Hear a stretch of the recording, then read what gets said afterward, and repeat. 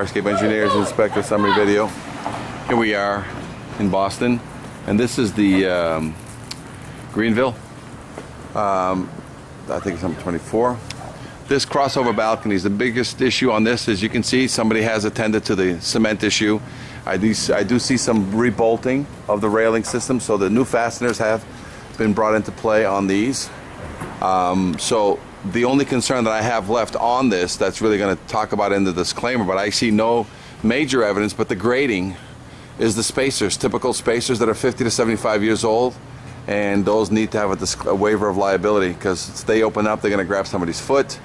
So I don't see any evidence on these, so this fire escape could pass as long as we can get that waiver. Otherwise, what you want to do is on these gratings either swap them out or put the reinforcement bar underneath this, and then that will allow this fire escape to pass indefinitely into the future since you've changed all the other fasteners.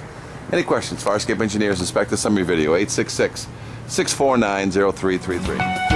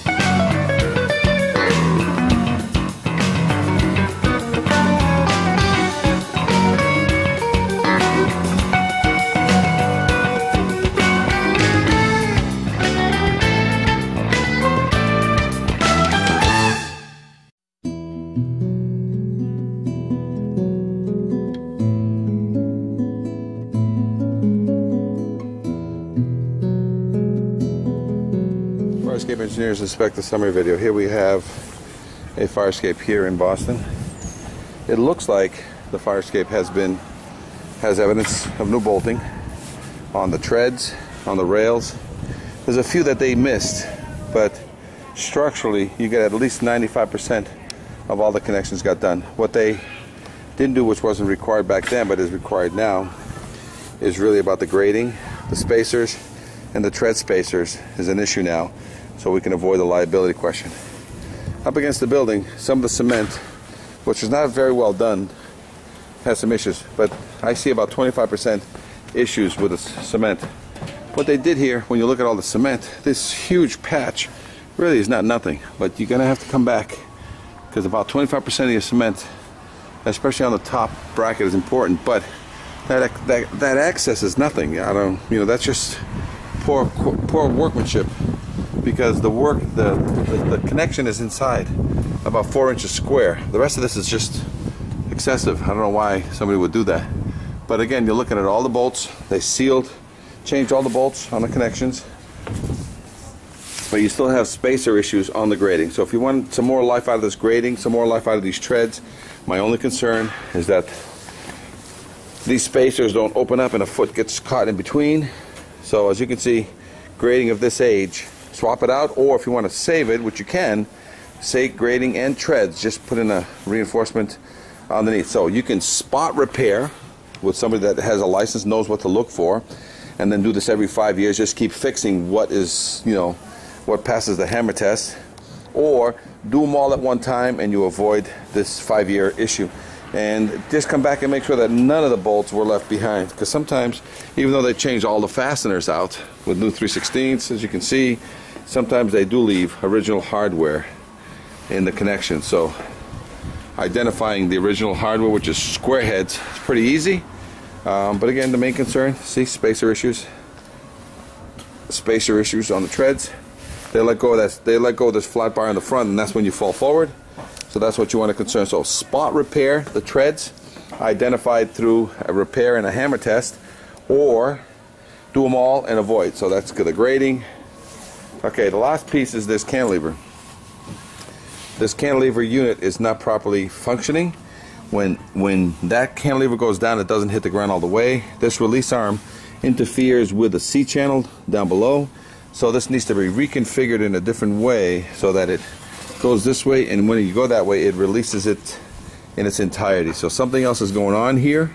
This is not fully working. I'll go down right now, and it won't go all the way down to the ground.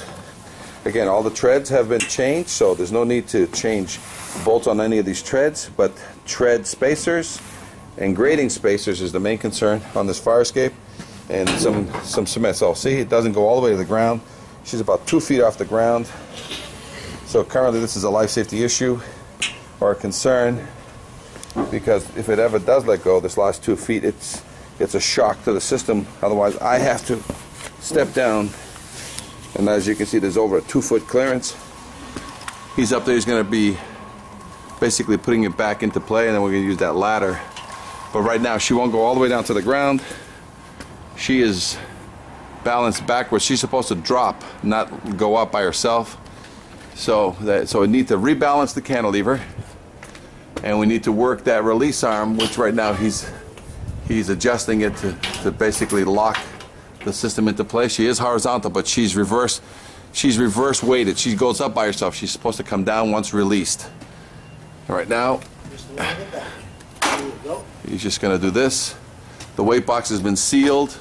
So the cement, very sloppy, but at least 25% of the cement needs to be looked at again, chipping, cleaning, and if possible, if you can get a little bit of the cement off the wall, that'd be great. Otherwise, clean it and seal it. Whoever comes back should be spot painting. Fire escape is in good condition as far as the spot. Remove any original hardware that was left behind inadvertently, but structurally she's over 98% done structurally. So it's really some issues with the grading, treads, some minor cement, and she's ready to pass also. Any questions, Fire Escape Engineers? Expect the summary video, 866-649-0333.